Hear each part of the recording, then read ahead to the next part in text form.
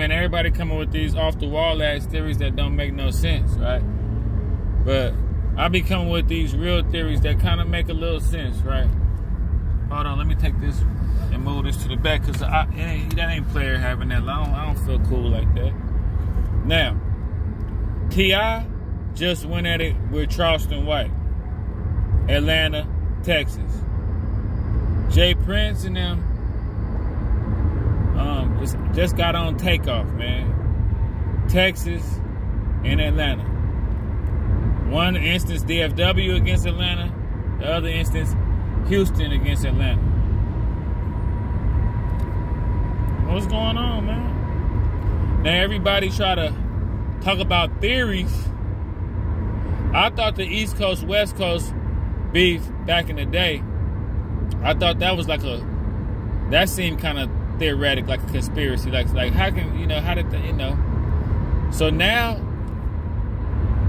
what's this deal with Texas and Georgia, man? What's this deal with Texas and Georgia? Y'all, am I tripping, y'all? Y'all let me know, am I tripping?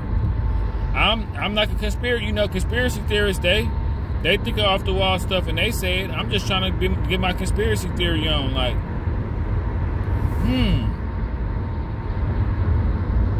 interesting. Pimp C, this all Atlanta. Interesting. When T.I. came to Houston to fight Lil Flip, because before it was T.I. and Lil Flip. Remember that? T.I. and Lil Flip? Something to think about, man. Is they trying to divide two of the biggest places where hip-hop come from in the South? You see what I'm saying? Don't be surprised if you look up in New Orleans beefing with Memphis.